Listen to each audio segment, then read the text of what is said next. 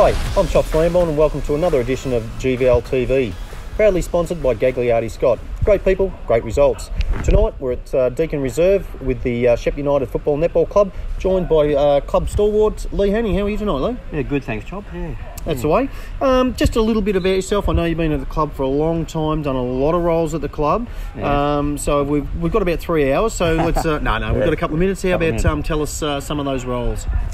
Oh, well, I've been around the club since 1981. I think I've been a member, but it's only the last 15 years or so I've got on board on the committee, and really got into helping out and doing things. And so committee person. I do the cleaning here. Also look after the boys' jumpers, take them home, wash them, make sure they're ready for the next game, and do the stats for the seniors. And just very involved the seconds and the senior team. Both teams, okay. Yep. So on a normal Saturday, you'd get here early and go home late. Sort of, what's early and what's late? Yeah, usually here by around 8. Yep. Open up, walk around the ground, open up the toilets, open up all the rooms and everything, and have the rooms open, make sure everything's ready to go. When the thirds come in, I assist the team manager for the thirds if he needs a hand, and same with the seconds and the seniors. If they need a bit of a hand, I help them out, and if they're under pressure a bit, under the pump. And I'm usually here till after the game, and I like to get up and have a few drinks with the boys after the game. So it's a long, socialising, that's the best part. Yeah. So it's a long day, it's worth it. They haven't talked about getting you back playing again in the twos, obviously the numbers are short. No, that'll never happen. No, never happen. Knees are gone now, they'll never stand up. So we go back a little bit earlier in your career. Have you always been a Shepparton United person, or is it sort of, like you said, later in the last 10, 15 years? Last 20 years, I've been involved with footy clubs. I was at St George's Road Primary School Footy Club for 3 years. I coached there. Then I was involved in the Maguire College team, the Maguire Tigers. I was there for 5 years on their committee. I've been president, I've been secretary, assistant coach, runner, trainer. Wave the flags occasionally, and do a bit of them. So about the last 20 years, Tuesdays and Thursday nights are pretty well taken care of. I'm sure the club certainly appreciate everything you do and the hours that you put in.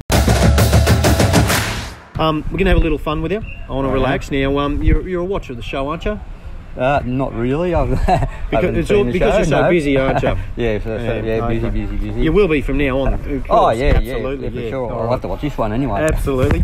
Okay, so we've got the fast 10. So we can ask you 10 questions pretty quickly, and this is where you get to pay out on a few of your club friends, maybe. All right, great. So here we go. They've got the right to reply. All right, we're going to start off pretty slow.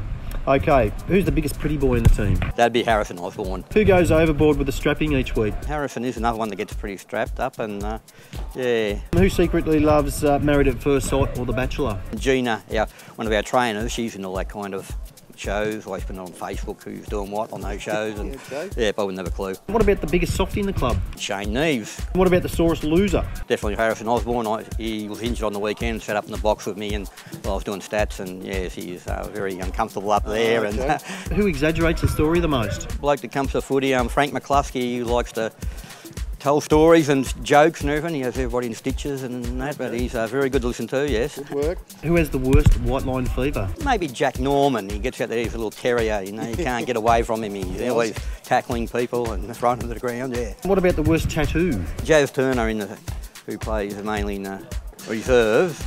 He's got a lot of tattoos, covered in it. Who wants to go, or who should go on A Farmer Wants a Wife next year? That's probably Mark Athenitis. All right, well that's it. That's over and easy. Wasn't that hard? Yeah, it was quite easy. Thanks, Chops. Chops. All right. No, look, thanks for joining us on GVL TV.